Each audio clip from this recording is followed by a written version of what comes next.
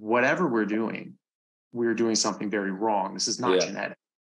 In the US, I saw that 93% of the population has some kind of metabolic disease. And 70% are overweight or obese. And in 1980, it was 8%.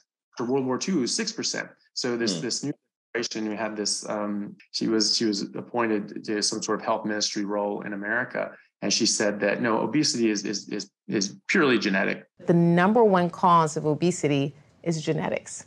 That means if you are born to parents that have obesity, you have a 50 to 85% likelihood of having the disease yourself, even with optimal diet, exercise, sleep management, stress management.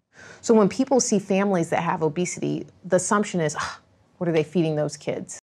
I'm sorry, who cooks the meals in the household? And so the kids are eating what the adults eat, right? And so if the are eating things that make them overweight, obviously the kids are going to get overweight as well. So, and that wouldn't track either, because our genetics didn't just completely change as a planet and a species in the last 40 years.